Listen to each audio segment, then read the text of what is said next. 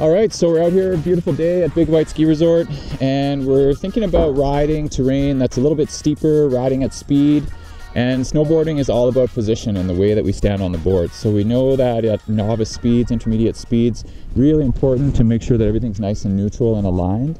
Front hand over the nose, back hand over the tail type of idea. If we're gonna ride steeper terrain, and we're gonna be riding at speed, we're gonna change that up a little bit and experiment with a different position.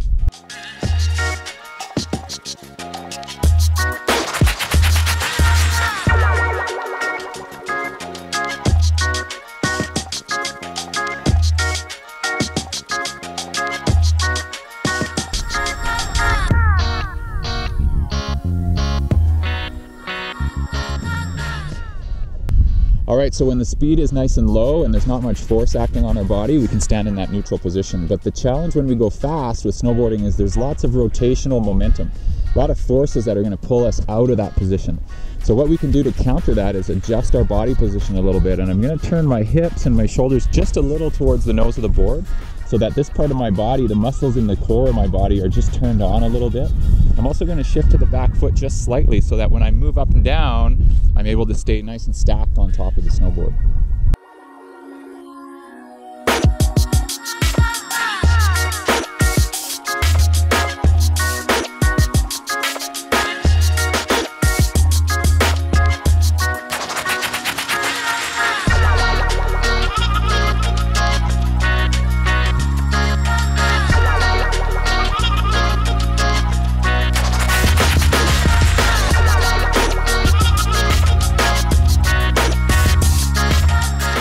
So the key with that position is by turning slightly to the nose of the board, it turns on these muscles, and that provides that countering force to any of those sort of rotational forces that might pull me off balance.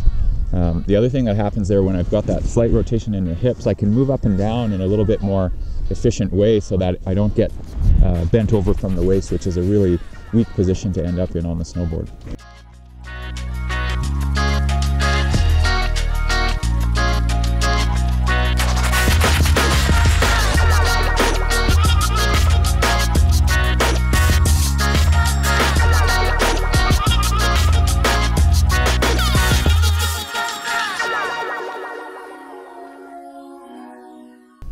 So just to sum it all up, if we're riding mellow terrain, flatter terrain, lower speeds, nice and aligned, front hand over the nose, back hand over the tail, keeps our hips in a good position over the board.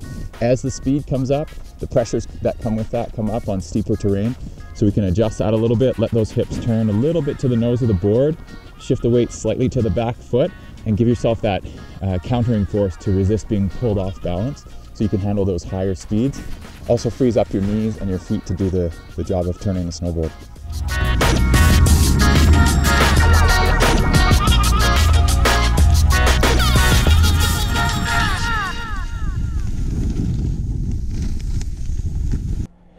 Thanks for checking out this CASI snowboard tip. I'm Jeff Chandler from the Canadian Association of Snowboard Instructors. Remember, once you can turn left and right on the snowboard, there's tons more to learn.